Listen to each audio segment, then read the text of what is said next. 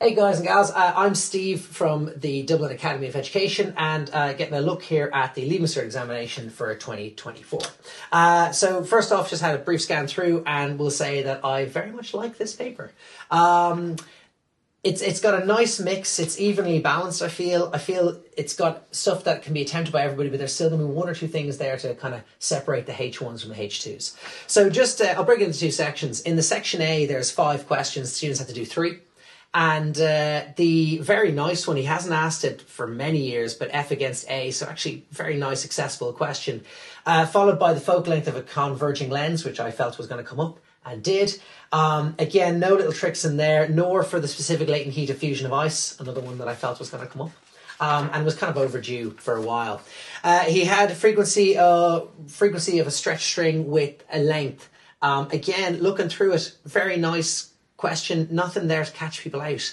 And finally then, I against V for copper wire with a bit of resistivity at the end. Very nice questions, very well balanced. Your typical kind of setup. If you've done your work, you should have found them quite nice.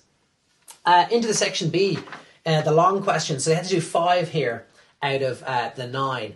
And in this case, the mixed question, question 6, is very nice. Loads of stuff for students to answer and get their teeth into. And not as challenging maths as he's given before, actually, which was quite nice.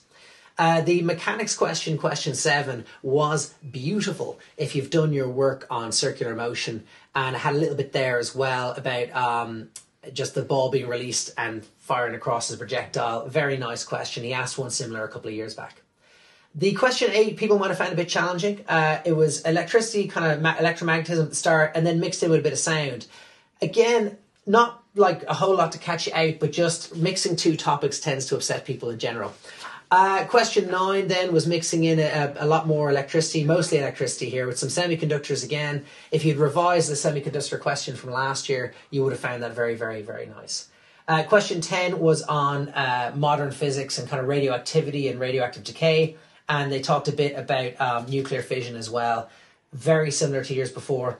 A little bit there with some asking about average energy and how many times bigger. But once you've read it once or twice, I think students would have found that quite fine. Question 11 was one on capacitance and potential difference, all that jazz. Again, very similar to previous ones. Nothing there to catch you out.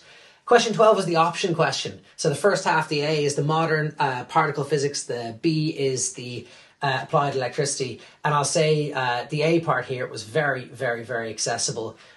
He's asked all these questions before. If he'd gone back through the last couple of years, he would have found it very nice. Question 13 was a nice mix. It's always the mix or the random question. He gives a bit of a story. No one ever reads it. And then you go through and he talked about, names some stuff about light and have a good time talking about light. So it's refractive index, Snell's law, all that jazz kind of mixed in. A very nice question as well. And then finally, question 14 is do 2 out of 4 parts. The first part was mechanics, followed by more kind of radioactive decay, followed by thermionic emission and kind of cathode ray tubes, and then finally about the spectrometer. So there's a lot of choice there.